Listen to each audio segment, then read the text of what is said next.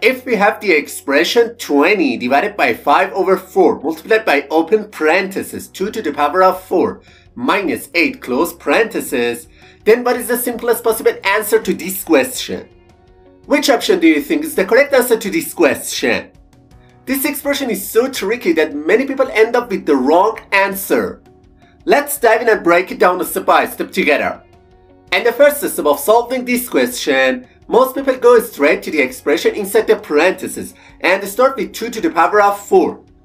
So, instead of the original expression, they write 20 divided by 5 over 4 multiplied by 16 minus 8 inside the parentheses.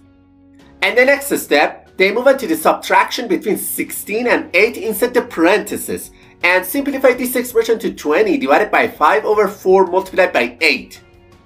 Then, they move on to the multiplication between 5 over 4 and 8 because they believe multiplication takes priority over division.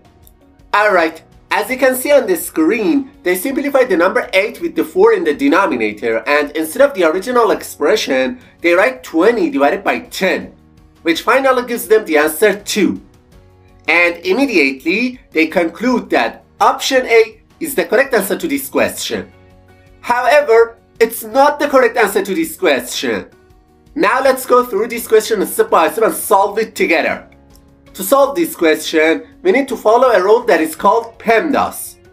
And this rule, P stands for parenthesis, E stands for exponent, M stands for multiplication, D stands for division, A stands for addition, and S stands for subtraction.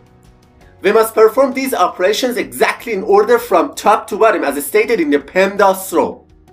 So, we should start with the expression inside the parentheses, because parentheses have the highest priority than the other operations.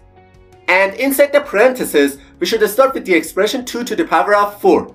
So, instead of this expression, we can write 20 divided by 5 over 4 multiplied by 16 minus 8 inside the parentheses. And the next step, we simplify the expression inside the parentheses again. And instead of this expression, we can write 20 divided by 5 over 4 multiplied by 8. Alright, now it's time for the division and multiplication. However, it's very important to note that according to the PEMDAS rule, multiplication and division have exactly the same level of priority. In this situation, the best strategy is to start from the left and move toward the right, performing these two operations in order. So, we'll start with the expression 20 divided by 5 over 4.